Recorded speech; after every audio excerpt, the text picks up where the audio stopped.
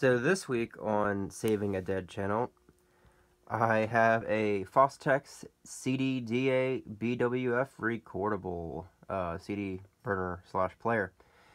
It's a professional series of sorts. Got a lot of buttons, a lot of gizmos and gadgets.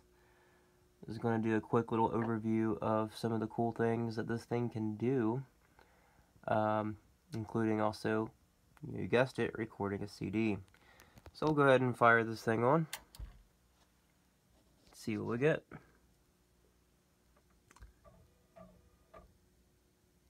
Drive initialization, which is pretty cool. I'll go ahead and tell you right now. It's basically just got a standard CD burner, which you can hear, inside of a classic, or inside of a rack mount case. Which is pretty interesting.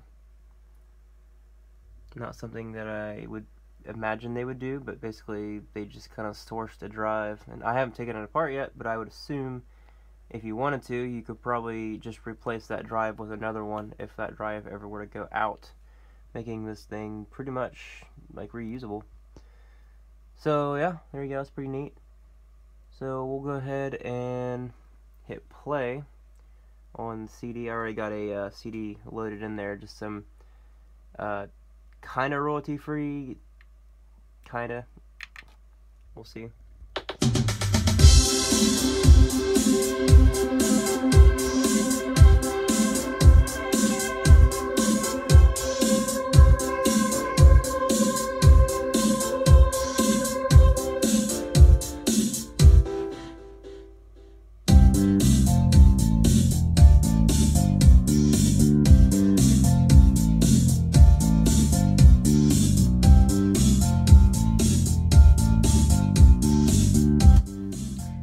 This thing's pretty cool.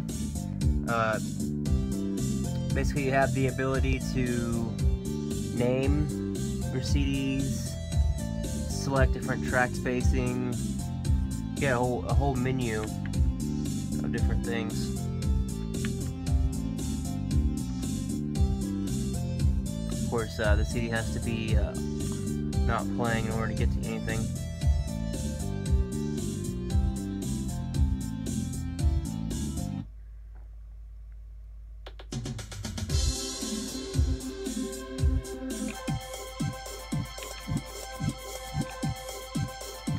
So that's another thing that's pretty cool about this, is basically how it works is almost like a tape deck machine, kind of like a reel-to-reel, where almost imagine it had a playhead and you were skimming through the tape trying to find wherever the section you were at. Hit play, fast forward, rewind, which actually rewinds it the way like a tape would, versus like usually most CD players, when you hit rewind, it just kind of skips back, like it takes away some parts of the data in order to skip, and it sounds kind of disjointed, while this is all seamless.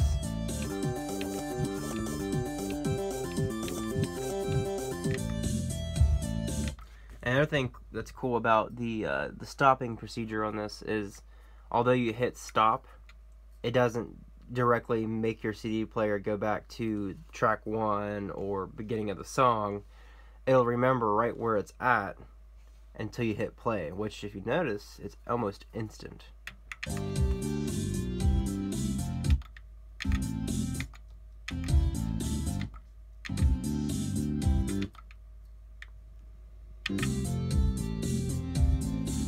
Of course, you also have different display options.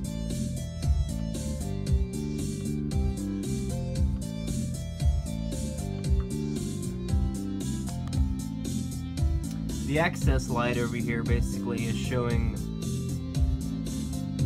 the read-write of the CD. And of course, your more traditional CD player options. You have play mode, so play all. I guess that's something that you have to have the CD player stopped on, so I'll go ahead and stop that.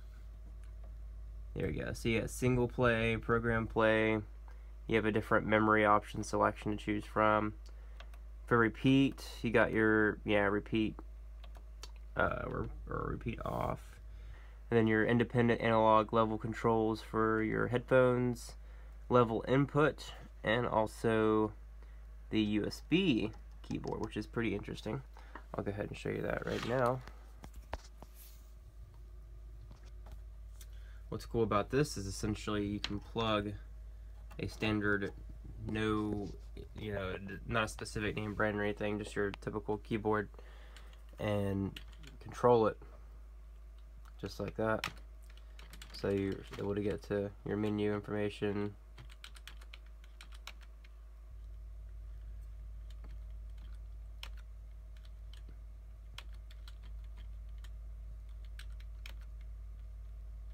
So you could type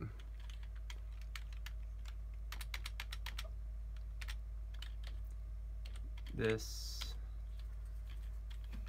is a test. There you go.